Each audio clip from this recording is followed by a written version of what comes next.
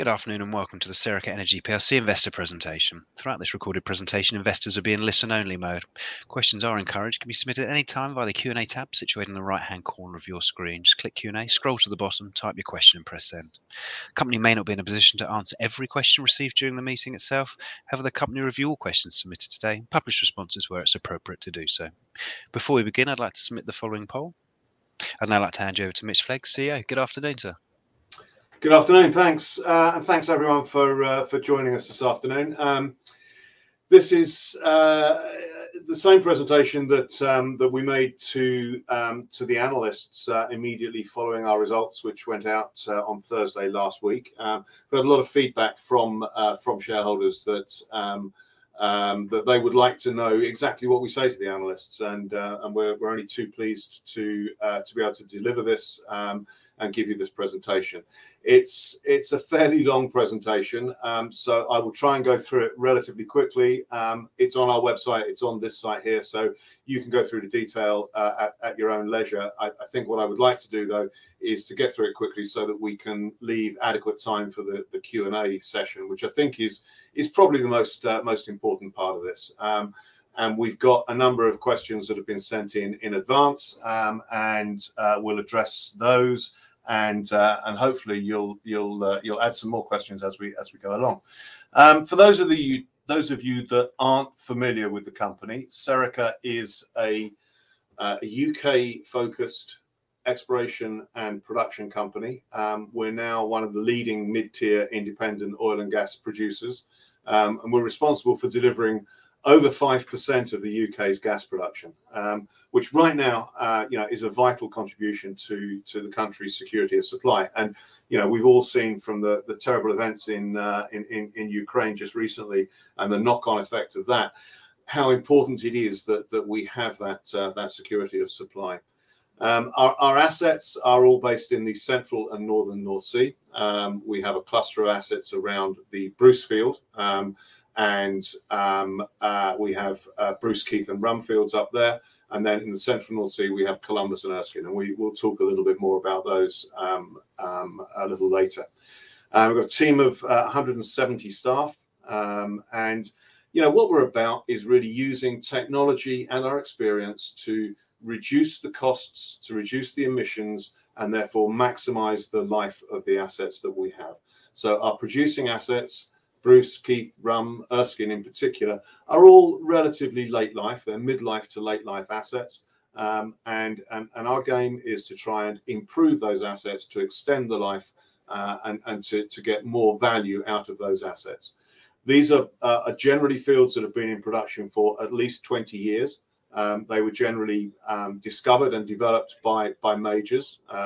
Companies like BP, Total, were involved in these assets, but they've got to a stage in their life where it's inappropriate probably for a major to be running these assets, and it's more appropriate for a nimble, dynamic company like SERICA to extract that remaining value. These are our results for 2021, so I'll take a couple of minutes just to talk about some of the numbers. We delivered very, very strong profits at almost every level, so at a gross level, at a cash flow level, and at a pre-tax or post-tax level. We'll touch on the numbers a little bit later. What we're particularly proud of is that at the same time as we managed to realise those profits, we've actually not significantly dented our reserves, the oil and gas that we have below ground. We have an independent assessment made every year of our remaining reserves, and last year that actually increased from 61 million to 62 million barrels of oil equivalent. I'll use that phrase a lot, barrels of oil equivalent. Most of our production is actually gas, but people find it difficult to comprehend gas volumes when we talk in billions of cubic feet. So we convert everything to barrels of oil equivalent. So yeah, we've maintained our reserves whilst creating significant profits from what we produced in the last year. How have we done that? Well, we've done it by investing in our assets, and you know, again, this is our strategy. We're continually investing time and money in our assets. Last year there were 2 big projects. This year we've got 2 more big projects, and I'll come on to them in a bit more detail. But we had what we call the R3 project, which was rejuvenating an old well on the Rum platform, and Columbus, which was a new development. We invested in both of those. It's an investment that goes back several years, but it actually paid off very, very nicely for us, because we brought those fields into, or those wells into production in the second half of last year, which really benefited from the very high gas prices that we were seeing, and still are seeing, that really started from the midpoint in next year. All those things together have enabled us to announce an increased dividend. Our dividend in the previous year was 3.5 pence. We increased our dividends to 9 pence per share, or that will be recommended to shareholders at the AGM in June this year. Our production, importantly, is over 85% gas.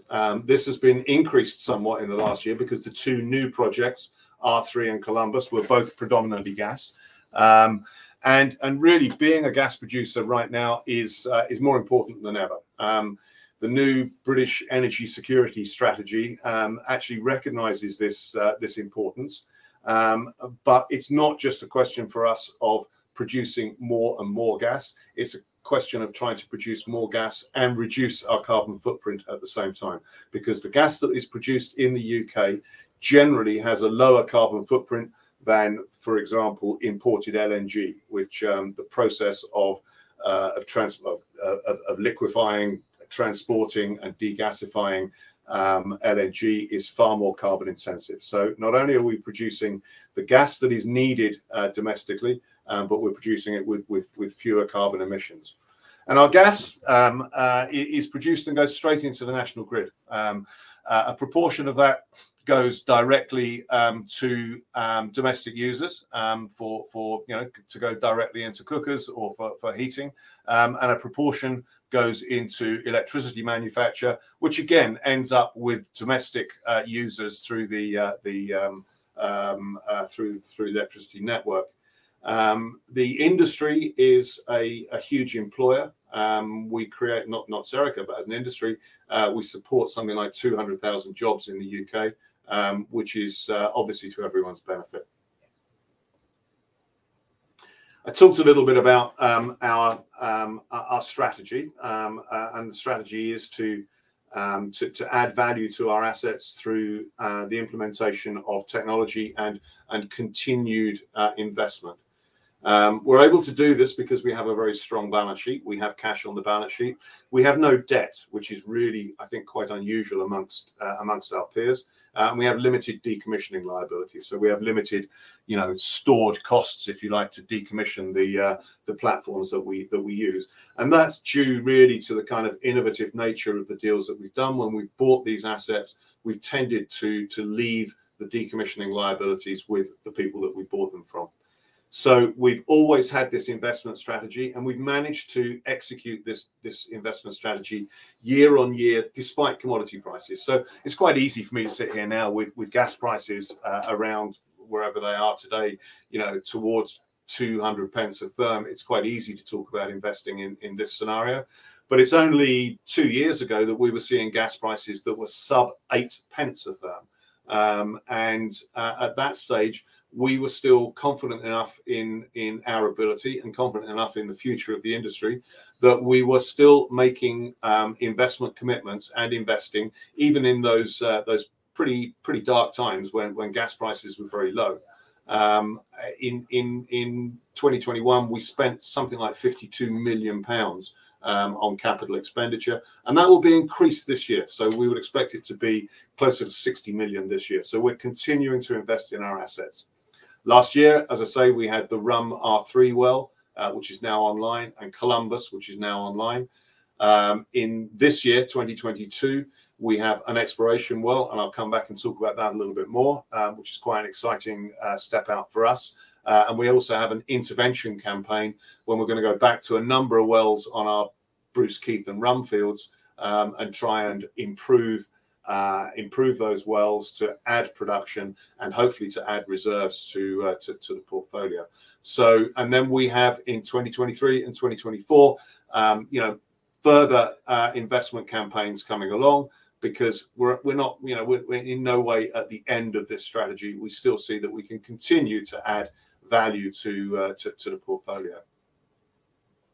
So some numbers, and I think we're just concentrating here on the last 4 years in each of these, and you can see how lumpy this industry can sometimes be. 2019, our revenue was around 250 million pounds. So it's our total sales revenue for the gas and oil that we produce. It halved the following year. So in 2020, it was down to 126 million pounds. This year, it was over £500 million, and it shows that we need to have strategies that can cope with these peaks and troughs of activity. The peaks and troughs are even more pronounced when you look at that in terms of a gross profit or a profit before taxation level. We do see a strong correlation between revenue and profits.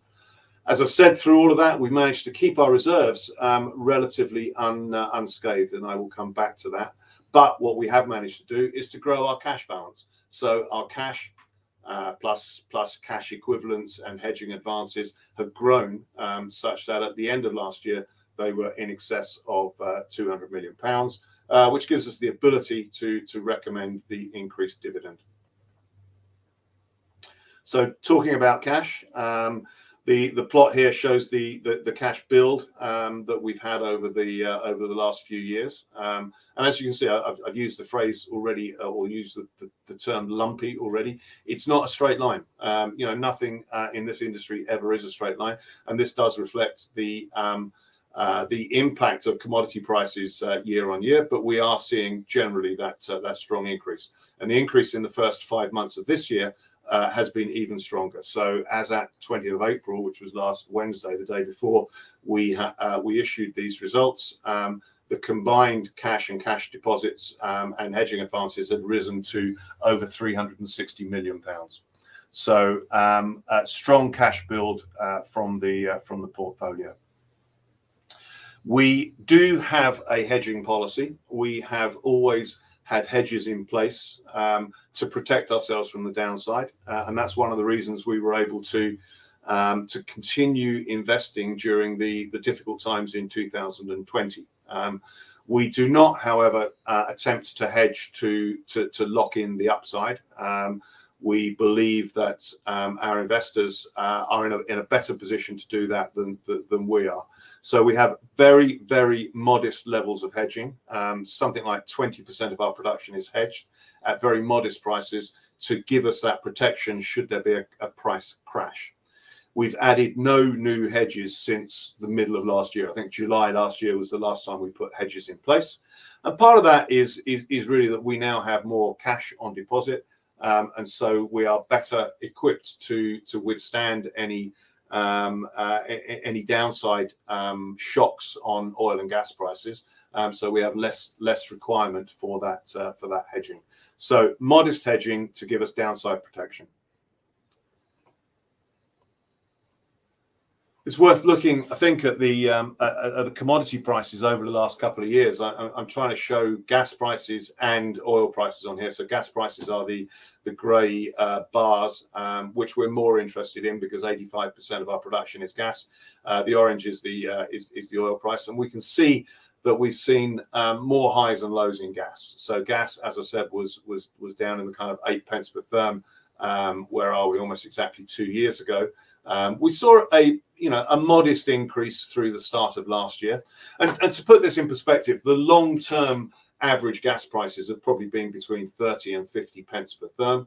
And so at the start of last year, at the start of 21, we saw a return to those long-term averages, but it was only really in the second half of last year we saw this sudden ramp up to unprecedented highs of gas prices. We've also seen oil prices recovering, but it's gas in particular that has this, relatively short term. We're still only probably 6 months into this unprecedented spike. This plot probably doesn't show the whole story. This is the average price for the month, and we've seen greater volatility within the month, within the day. You know, we've seen huge swings on very short periods of time. So it's a far more comfortable position for us as a gas producer now than it was only 2 years ago. And all of this, as I said, means that we are in a position to propose a dividend of 9 pence per share for this year. So a little bit about the assets, a little bit about the company now. As I think I mentioned, we have an independent assessment made on an annual basis of our reserves. So how much oil and gas do we have remaining in the ground? And we assess that on the 1st of January every year, or we have an independent company do that. And I've just showed the last 2 years here. So in each of the last 2 years, we've produced a certain amount of oil and gas. So we produced over 15 million barrels of oil equivalent in the last 2 years. And in each of those 2 years, we've had a revision in the reserves that we have because of the work we've done to extend the life of our assets, because of the technical improvements we've made to the fields that we have. We've managed to and because of R3, the well that we brought back into production, we've managed to increase reserves at a faster rate than we were producing the reserves last year. So last year we produced 7.3 million barrels, but we revised upwards by 8.5 million barrels. Now I think it's a pretty neat trick. I mean, I think to be able to produce that much oil, to sell it, to make that considerable level of profit, but to still have the same amount or more oil left, or oil and gas left at the end of the year is it's what we're about. And to me, that is a demonstration that our strategy is working, that we can take these assets, we can add value to the assets and extract more value from those assets and extend the life of our portfolio. So I think it's a technical slide, but it demonstrates, I think, very well what our strategy is all about. As I said, we want to do all of this whilst improving our environmental footprint. This presentation isn't really about ESG. We have an annual ESG report, which will be issued within the next couple of weeks. And at that stage, we'll probably be talking far more about what we're doing on the ESG front, on the environmental front. But we're very proud that we managed to, at the same time as creating profits, we're reducing our footprint. So we've reduced our flaring volumes by 53% in 2 years, and we reduced them by 30% the year before that. So, you know, we're making big strides to cut out flaring, which is one of the biggest sources of CO2 emissions. We've cut our overall CO2 emissions significantly, and it doesn't just stop there. We're also looking at waste to landfill. I'm trying to get this down to 0. We didn't quite make it, but to get waste to landfill down by 88% in 2 years is significant. And we have to do that. To be a responsible operator these days, we have to be able to achieve those things. I know a lot of people here are interested in production levels. This shows our production through last year. So at the first half of last year, we were averaging, I think it was around 19,000 BOE per day. There was a planned shutdown during the summer when our offtake pipeline is shut down. So we took the opportunity to do some maintenance on our own equipment. And then you can see, I think, the rapid increase in the second half of the year, when we got up to an average for the year of, I think, 22,200 BOE per day. But in the second half of the year, we're averaging, I think, 25.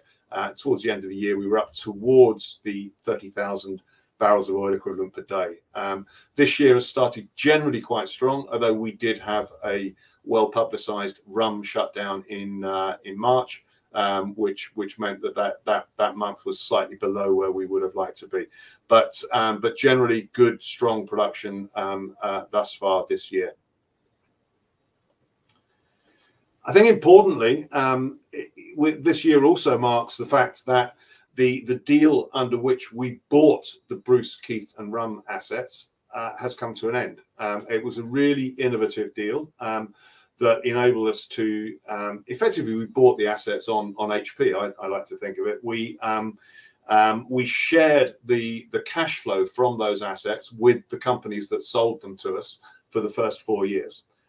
So the companies that sold them to us were BP, Total, BHP, and a smaller company called Marubeni, and we shared those. We shared the cash flow, such that in the first year we were only keeping 40% of the cash flow. Second year we kept 50%. In the last 2 years we've been keeping 60%. But now from the 1st of January this year, we keep 100%, and obviously that's happened again at a very fortunate time for us, because it corresponds to the very high production levels and the very high commodity prices that we're seeing. So this really is a step change for us now. In 2022, we're seeing 100% of the cash flow from these assets. I'm not going to dwell too much on the next couple of slides because I think these are history and they've been flagged pretty well. I talked about the Rum R3 well. This was it was a really complex engineering project, and it was a big project. It was an £80 million project, £80 million investment for us and our partners, to intervene on a well that had been drilled 15, 16 years ago, but the previous operator had problems with it and had never managed to get it into production. So we went back into that well, removed some equipment, put some new completion equipment in there, got it back onto production in August. And you can see the impact in terms of our net production at the end of last year compared to the start of last year. So that well has added something like 6,000 BOE per day net to SERICA. There's some numbers in there that kind of put all this into perspective.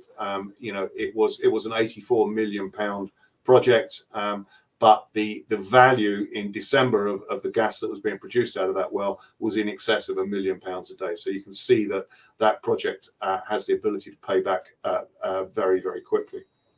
The other project that we did last year was the Columbus well. Columbus was a field that was discovered by SERICA some years ago. It took a long time to get it to market, but we eventually drilled the development well last year and got first production in November. It's another gas, well, it's a gas condensate field, but 80% of the production is gas. Another fairly expensive project for us and our partners. We have a 50% interest. For us and our partners, it was like a £76 million project. And that well came on and produced very well in November and December. It's been a little bit disappointing in the first few months of this year. There have been some topsides problems. So this field goes back through someone else's platform and someone else's processing equipment. It goes back through the Shearwater platform, and Shearwater has had some downtime so far this year. And so production hasn't been as strong as we would have liked. I think the reservoir deliverability is not as good as we might have expected. But generally, again, bringing that well on at a time of high commodity prices at relatively high rates has been very valuable to us. And again, you can see from the numbers here that the payback on that project is relatively short. We're not finished there. We're going to continue investing. So we've got 2 big projects this year. We've got this light well intervention campaign. So we're going to go back to up to 5 wells on BKR. These are subsea wells that no one has been into for the last, I don't know, probably 12 years or so. And we're going to go and do some late life maintenance on these wells. Some of it will just be clean up and access to the reservoir. We'll do some production logging surveys. We will reperforate some of the old zones, and we will add additional perforations and water shutoffs in some of those wells.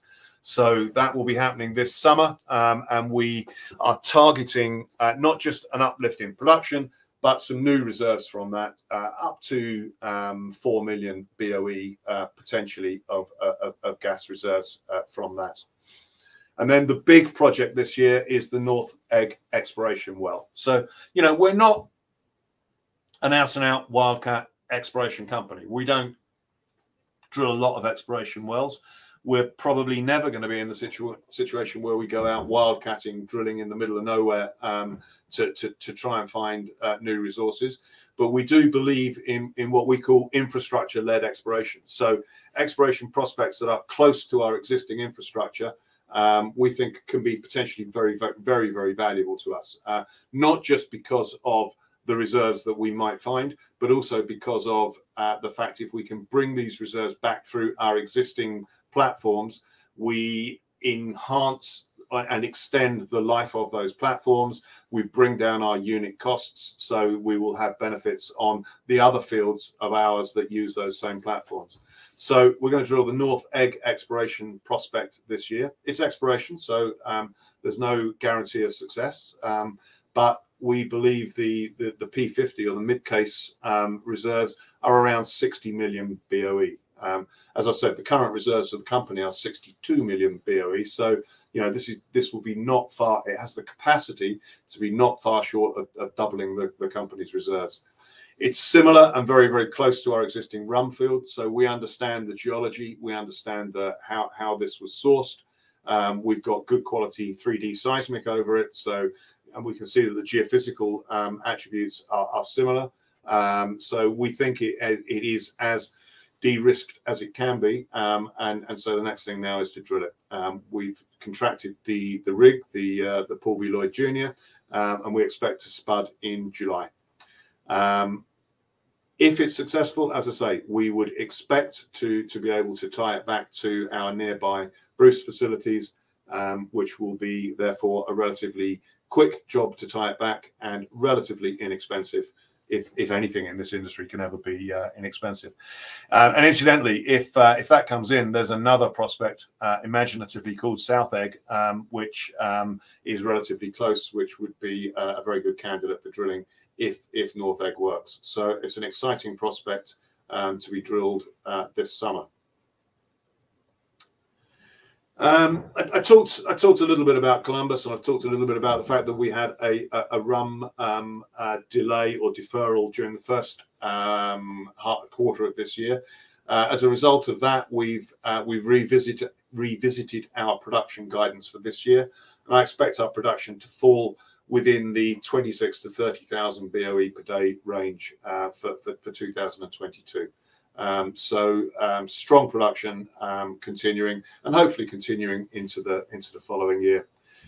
I've talked up until now, so what's that, 25 slides, and that's all been about one plank of our strategy. You know, it's about getting more value and extracting value and extending the life of the portfolio of the assets that we have.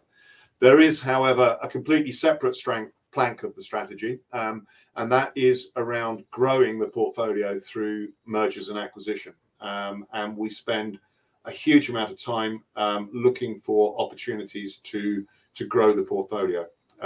We're looking primarily still in the UK. We believe that we have the skills and the team and the relationships with the regulator, with the supply chain, with everyone involved. We think that that the UK is still the right place for us. But we need to find things where we think we can add volume. We're not just going out there to buy assets for the hell of it. And it is complex, and commodity price volatility has added to that complexity. But we still see a number of opportunities to grow that portfolio, and we're still very, very committed to the whole M&A process. So that kind of brings me to the end. I think I've almost got to the half-hour mark. Just as a reminder, where are we? Well, we're a producing company, producing a significant amount of oil, but predominantly gas. We're investing a lot to add low carbon energy to help the UK's energy security. We are benefiting from high gas prices at the moment. There's no denying that. We believe we're doing our bit to reduce the country's reliance on imports. And we think we've got a fantastic operating capability, so we're very well positioned. We've got no borrowings. We've got no decommissioning, or very little decommissioning liability. We've got considerable cash, and now we are in a position where we get 100% of the cash flow from the BKR assets. So we're very, very well positioned, in a very strong position to go into the M&A market. We're still not finished with the strategy of adding value to our assets. We've done our 3, we've done Columbus, but going forward, we have the North Egg exploration well and the light well intervention campaign. So that's the summary. That necessarily has had to be a little bit of a whistle-stop tour. I think, you know, we're always willing to talk to shareholders, and I like talking to shareholders. You can always contact us at any time through our website or through info@sericaenergy.com. I think anyone who ever has contacted us there will tell you that they've got a response back. We won't duck any questions. So, you know, we've got a half an hour left here. I hope I can get through as many of your questions as possible, but I see there's a huge number have come through, and I've not been able to read all of them as we're speaking. We've got some questions. Well, I'll hand you back anyway. I was going to say, Mitch, just to give you a little moment just to read some of those questions, and thank you very much for the presentation. Ladies and gentlemen, do please continue to submit your questions, and thank you for submitting those you have done so far. One Mitch takes just a few moments to have a review of those already submitted. I'd like to remind you that the recording of the presentation, along with a copy of the slides and the published Q&A, can be accessed via your investor dashboard.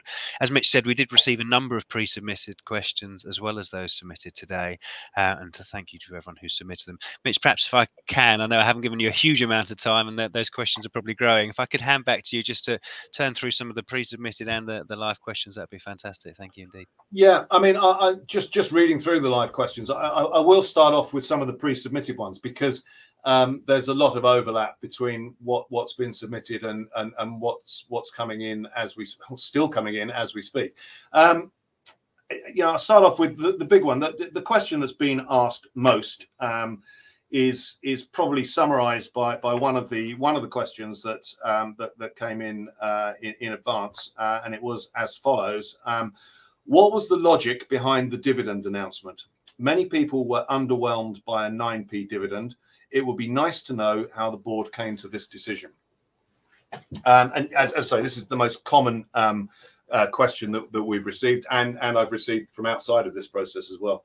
I think we need to, or I probably need to remind everybody that we do not consider ourselves to be an income stock. We consider ourselves to be a growth stock.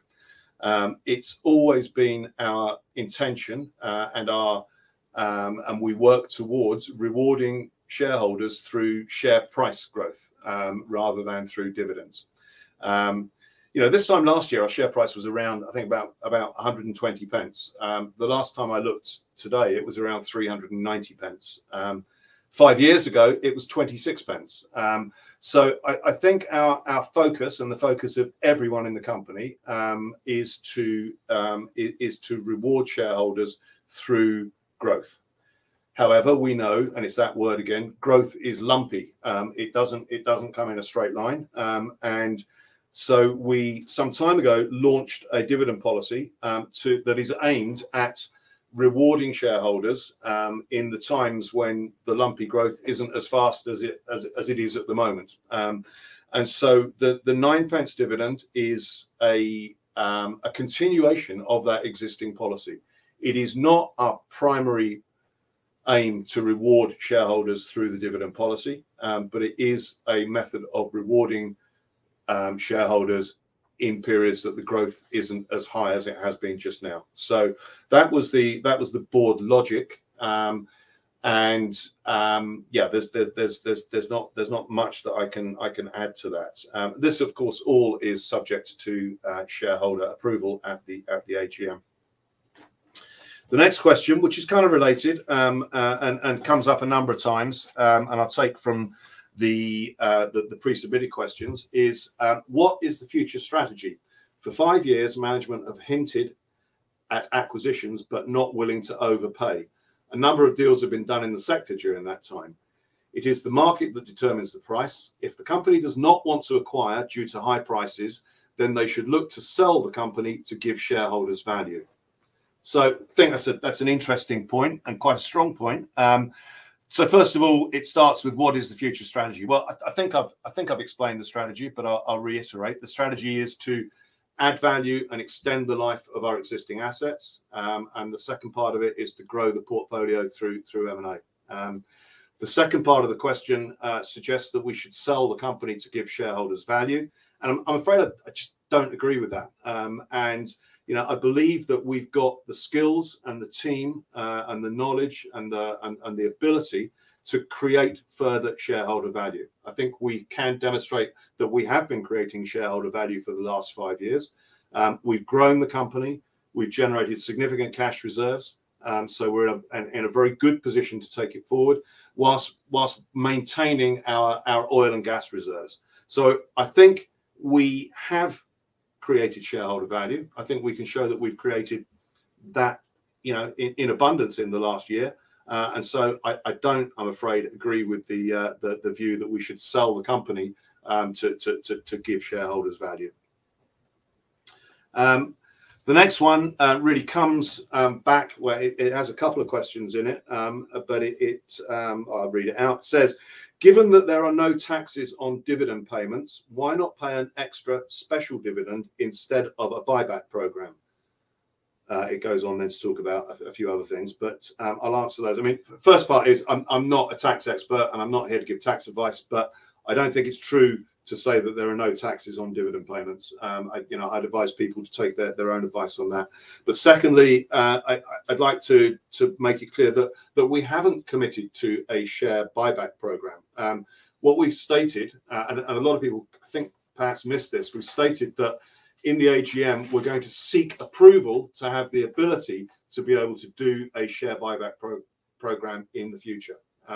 So that's different from saying we're going to do a share buyback program as opposed to a special dividend or an increased dividend. Our primary goal is still to deploy the cash through M&A. If we don't find the right opportunity, and if we continue to maintain such a high level of cash because commodity prices remain buoyant, we will look at the options of returning cash to shareholders. But I've got to be really clear, no decision has been made as to whether that would be through special dividends or through ordinary dividends or through share buybacks. So those are all on the table, but using the cash through M&A is probably the number one option. Right, a couple of technical questions next. Firstly, what is the geological chance of success for the North Egg well? And I don't like ducking any questions, but we've never published a geological chance of success for that well. And I think it's not necessarily meaningful to talk about chance of success for a single well. The one thing is as soon as you quote a chance of success, it's wrong, because the answer is either yes or no. So if you say it's 36% chance, then that's going to be wrong. I've seen a number of analysts suggest that Egg has a 50% chance of success. I can tell you it's not that big. I don't believe it can be that high. I believe it has a bigger chance of failure than success. Typically, a good exploration well, I believe, is in the range of 1 in 5 to perhaps a 1 in 3 chance of success. I'll leave it at that. This is a good exploration well, but it's not a 50% chance of success. The next question was, if the exploration well is successful, what's the approximate time and cost to get it into production? Frankly, it just depends on how big the discovery is. If it comes in at that range of expectation of 60 million barrels, it would probably be a 1 or 2 well development. We've got a lot of experience through Rum. And if it's a 1 or 2 well development, it's a relatively inexpensive. There's a couple of wells which would cost 100 million pounds for 2 wells if we had to drill them. I say relatively inexpensive. That's a huge amount of money, but in oil field terms, that's relatively inexpensive. It will be a relatively short pipeline tieback. I would expect to our existing Bruce facilities, which wouldn't need huge upgrades. We would probably take the opportunity to upgrade some of the facilities, particularly around emissions reduction programs. We'd have to work with the regulator and the regulatory bodies to agree exactly what the development scheme looks like. So, I don't have an accurate, up-to-date cost right now, but It wouldn't involve building a new platform. It wouldn't involve significant new kit. So we would expect the timeline to be relatively short, and the cost to be relatively low. If it is a single well tieback, then I think we would reasonably be targeting 2025 for first production. There was a question that I'm not going to read all of it out because it's a very, very long question. There's a question actually criticising our costs and saying that we've not reduced costs as much as this correspondent expected, and that we've not increased production as much as they expected, and asking about future production. When we took over the assets of BKR, the operating costs were around $18 per barrel. That was in 2018. We're still below that. We're at $16.50 last year, and you know that compares to a UK average of over $20 per BOE. So I think we can demonstrate that we've kept our costs good. I think just to be lower than they were 4 years ago is quite an achievement. But I understand that some people are disappointed with that. The production levels also seem to disappoint some people, but I think, as I've said probably too often now, we're very proud of the fact that we have increased production through last year, and we've done this whilst not impacting our reserves in the ground. So I think that is a very, very significant achievement. And this questioner was asking how we're going to keep production up in the future. And I think I've already talked about the fact we're doing an intervention campaign, and we have a program in following years. We will continue to invest in our assets, and that I think will help us to continue to maintain and increase production. Right, next question. During rum DSV repair downtime, appears as if Bruce increased daily production by circa 50%. Mitch's RNS on rum stated, during the rum shutdown, we've been able to optimize the Bruce production rates. Question is, are we maintaining that optimized production? If not, what is restricting us from doing so? Sorry, a phone call coming in I need to kill. Bruce and rum share elements of processing equipment on the Bruce platform. When rum wasn't producing, it's only Bruce that is using that facility. When they're both commingled, the Bruce production needs to overcome back pressure that is created by rum coming into those facilities. I'm oversimplifying. I'm not a process engineer. This is a big oversimplification. So when rum isn't there, it's easier for Bruce production to hit the equipment, and we were able to maximize that to get this extra 3,000 BOE per day out of Bruce. Now that rum is back on and back up at high rates, we're not able to do that. So Bruce has gone back to its previous levels. So I think it was good work by the team to be able to maximize Bruce production during the lack of rum production, but unfortunately you can't have both. So I hope that explains that. Next question was on hedging, and there have been a few questions on hedging, and I see that there are a few coming in on the live Q&A. And this question was, are you now seeing the options market catch up with UK gas prices? Are there now counterparties willing to offer puts at prices you might consider buying? Our hedging strategy has always been to protect our downside rather than to capture our upside, and we can do that by buying puts, which are floor protection, if you like. The put market has not recovered to a position where we see any value in that market at all. Basically the put market is where it was. In fact, it's probably slightly more expensive than where it was prior to the current takeoff in gas prices. The counterparties are scared by volatility and do not want to sell fixed priced instruments. So we have not put any new hedges in place since last July, and we have no immediate intention to do so. As I've said before, our hedging policy worked really well for us in 2020. It enabled us to invest and enabled us to get to where we are today. But we've now got significant cash, and we see that cash as providing the hedges that we need. What next? That's an interesting question. And it goes like this. A few years ago, I seem to recall that you expressed an interest in leaving the AIM market and transferring to the main market. Is that still your intention? And if so, what timescale could we expect? We've looked at this in a lot of detail.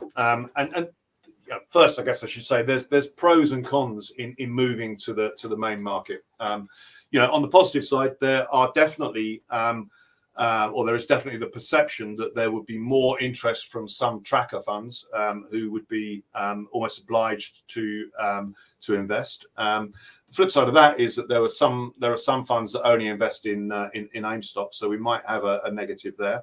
The biggest negative, as we see it, is from an individual investor's point of view, where if you go to the main market, our shares would attract stamp duty.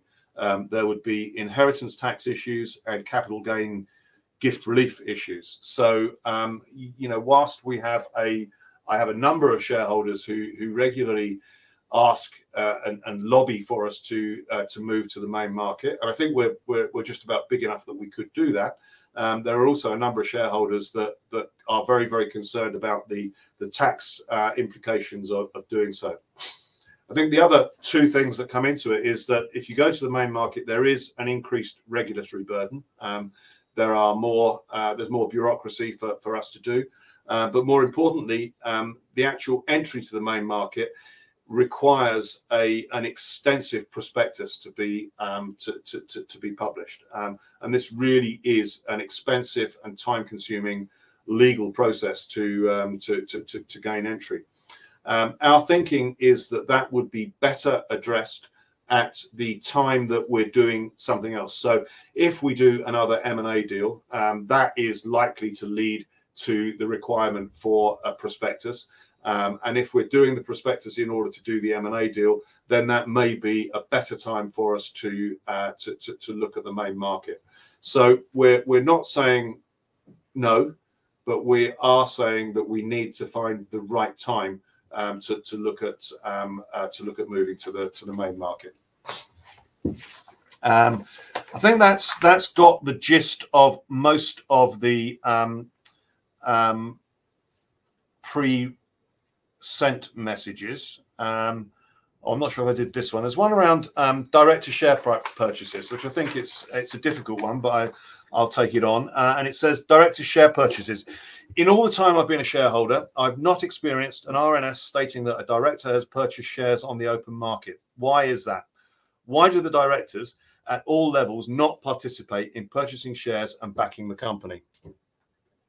It is a tricky one, and I can't speak for individual directors, and I wouldn't want to speak for the individual directors. I can point out that I think almost 3% of the company is held by the directors collectively. So there is no lack of director investment or interest in the company. I can also point out that every single employee in the company is enrolled in incentive schemes that are linked to share price performance. So every single employee has an incentive to be aligned with investors to work on the share price. So I can't answer why or how individual directors choose to invest, but I can say that I don't believe there's any misalignment between the directors or the staff and shareholders. So I think that's got most of the pre-sent questions. I'll go through now the long list of other questions that have just come in. Some of these, and I'll apologise, I won't dodge any questions, but some I'm not allowed to answer. So, and I'm not going to answer questions on specific M&A targets, and I'm not going to answer questions. Yeah, that would just be, I'm sure you can understand, would be commercially insensitive. And I can't forecast cash positions for the end of this year, as someone has asked, because I just under AIM rules, I'm not allowed to do those things. So next question, can I give thinking about hedging, letting the contracts run off? I think I've touched that already. Next question, does the 20th of April cash balance include March revenue payments received in April? Yes, it does. Next question was about dividend. I've answered. Next question was about share buybacks, which I think I've answered. Next question, why just one dividend a year? Why no interim? I think I've answered that. We will consider a dividend, an interim dividend, but at the moment it has just been one per year.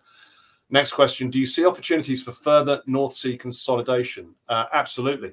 We see lots of opportunities within the North Sea, and we think we're ideally positioned to participate in that. So yes, we're very, very buoyant around the future of the North Sea, and we see that the political environment is improving. We're seeing a lot of stuff coming out of government now that is encouraging investment in the North Sea. So we're very happy with where we are. Next question, would you consider paying special dividends? Sorry, I think I've captured that already. Next question, would you consider diversifying away from the North Sea? Yes, we will, but initially we see lots of opportunities in the North Sea. So I think at the moment that's where we want to be. But ultimately, I do hope that we will be able to go further further from the North Sea. Next question was about share buybacks. Next question was, are you continuing efforts to farm down the North Egg well, or have you stopped that process and want to remain at 100%? I mean, the well is spudding, as I say, within the next 3 months. So we are committed to drilling that well 100% now. So that will be a 100% SERICA well. You never say never. If someone came in with a knockout offer and really wanted to join in at the last moment, we would consider it. But I think it's very, very unlikely now. Next question, what are the prospects for repeating the value-enhancing non-dilutive purchases from BP and Total? Are the North Sea aspects of other oil majors realistic potential targets? Yeah, as I said, I think there are prospects to repeat those sorts of deals. Perhaps not in exactly the same form as the BKR deal, but we believe that majors will continue to be looking to divest in the next few years. And so yeah, I think there are good opportunities going forward. Next one. As a private investor, I can't really hedge against gas price falls other than sell my shares in SERICA. Wouldn't it make sense to hedge at high prices, at least some of your production? Yeah, I mean, this is a question we face routinely, and I think the hedge market is dysfunctional at the moment. A lot of people think we can just go out and hedge at current prices. If we were to do that, we would be taking significant security risk, and so the market isn't there. You know, we do, as I say, and we've always said, we do see hedging as a downside protection, and we're not trying to lock in high sides. So, you know, it's difficult, but there isn't really that option to us. Next one, how much of the reserves increase is due to gas price increase versus technical revisions? I don't have a percentage. I would say that this year more was due to technical revisions than gas price increases, because of the big impact of R3 and the impact of the work that we're doing on Bruce. So yeah, it certainly wouldn't be true to assume that all of the reserve revisions is due to gas price. It's largely due to technical issues. How long can you keep increasing reserves on your existing fields at similar rates to the last 2 years? I don't know. We will do it for as long as we can. I think, you know, the Erskine purchase is a really good example. So we bought Erskine, which is a much smaller field that I haven't really talked about very much today. We bought our interest in Erskine 7 or 8 years ago. When we bought that, from memory, we were buying 3.3 million barrels of oil equivalent. I may have that number slightly wrong. We had an independent CPR done on Erskine at the start of this year, and there's 3.2 million BOE left. So, you know, we've been producing that field for 7 years. We've produced over 5 million BOE, our share, out of that field. And we've still got left what we started with. So I think that shows that if you get it right, and we're not the operator there, so that, you know, the operator and the other partners are all responsible for that. But if you get it right, you can replace reserves year on year for 7 years. So, you know, I think we've got a long way to go with the portfolio we've got. Are there any debottlenecking opportunities to increase production from BKR, given the productive capacity of R3 is higher? We're looking at these things, and I think there may be, but I would hate to be definitive on that. So, you know, we're aware of the potential of rum, and we're looking for ways to debottleneck. And also, as I said earlier, you know, we've discovered this phenomenon that Bruce on its own can do more than when rum's there. So we're looking at ways that we can, you know, we can access that extra productivity. So yeah, that's a possibility, but it's not something I can give you a definitive answer on.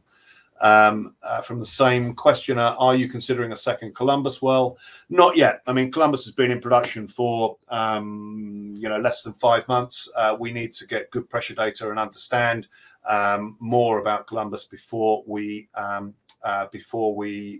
would consider a second well. It was always planned as a one well development. I think a second well is unlikely.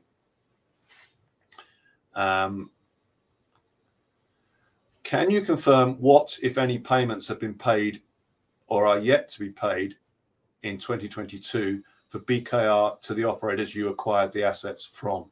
So yeah, at the start of the year, there was still some outstanding payments to be made. I think it was, from memory, it was 93 million pounds was outstanding. The vast majority of that has now been settled and was settled before the 20th of April when we gave that new cash number out. So there is probably single figure millions left to pay. The vast majority of that has been settled now.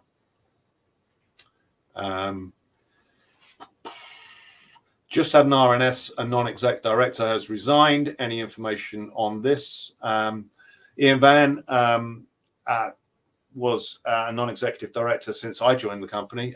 He's been on the board for, I think, 14, 15 years. And there are guidelines about independence of non-executive directors. And so we are encouraged to rotate directors. Ian was a fantastic aid to this company, and has been really instrumental in everything we've done. We're really sad to see him go, but I'm afraid, you know, best corporate governance does determine that you do need to move your executive directors on every now and again.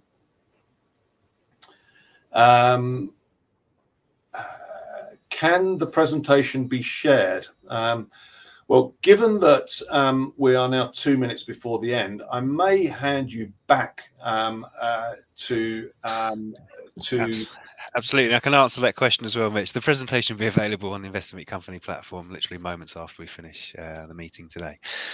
And thank you very much, Mitch, as I say, for covering off so many questions, and thank you to all the investors for that. Perhaps, Mitch, as we are coming up to time, I could just ask you just for a few closing comments, just to summarise, just before redirecting investors to give you feedback. And of course, you will have the ability to review any further questions that we have in, and we'll publish responses where appropriate to do so on the Investor Meet Company platform. Okay, thanks. Well, thank you, everyone.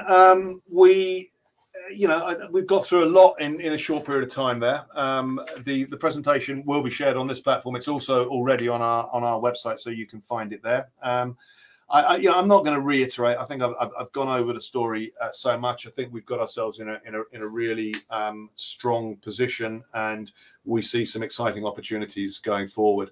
As I've already said, we do like interacting with our shareholders. We do appreciate the support of our shareholders, and we do, we value your input. So, we will. This is the first time I've done one of these, and I'd be interested in your feedback on how you think this has gone.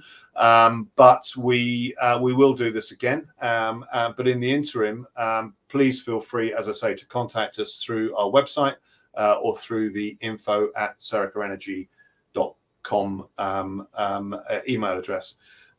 If at that stage, I don't think there's anything else I want to say. So I appreciate your time, and that's all from me. Rich, thank you so much for a great presentation and for answering so many of the investors' questions. Can I please ask investors not to close the session, to be automatically redirected to provide your feedback in order that Mitch and the team can better understand your views and expectations. This will only take a few moments to complete and be greatly valued by the company. On behalf of the management team of SERICA Energy PLC, we'd like to thank you for attending today's presentation. That concludes today's session. Thank you and good afternoon.